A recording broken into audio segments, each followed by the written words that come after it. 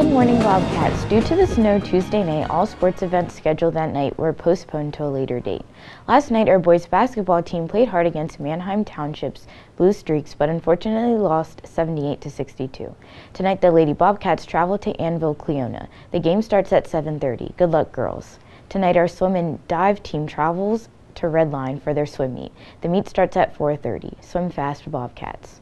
Lastly, there's a wrestling match tonight against East York at home at 7:30. Good luck to all of the teams playing tonight.